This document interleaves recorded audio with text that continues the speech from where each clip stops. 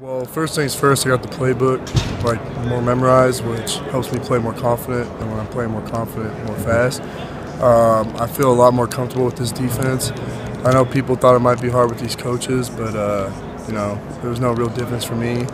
I'm really liking the spot I'm at. I feel like I can improve a lot more and just get a lot better. Yeah, I do feel like I'm taking advantage of the opportunity. I sat back and watched Akello and Cheetah last year, tried to learn things from them, and they were nice. They helped me, gave me tips here and there when I was messing up.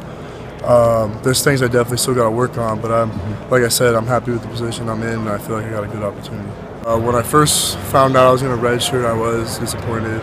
Talked to my parents. I was like, I'm redshirting, I don't want to do it. But as the time went on, I went through weightlifting every day, getting bigger, stronger, faster.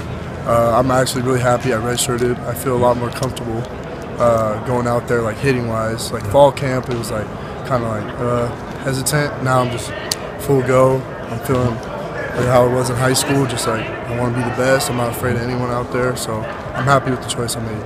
Because redshirting, I was on the scout defense, so every day I was going up against Shea and Bryce every day. And as time went on, I started to learn not only their moves, but just how to stay with my eyes on them, stuff like that. And now going up and competing against them now, it just helps me a lot. They're the best receiving corps coming into the Pac-12, I think, this year, coming back. So working against them is just going to make it easier for us in the game. Well, I'm really excited. I think I can do a lot. For me, it's just off the field stuff. Not saying I'm a bad kid. I just think off the field stuff relates to on the field. So as long as I'm taking care of business on and off the field, I'm gonna be ready to go.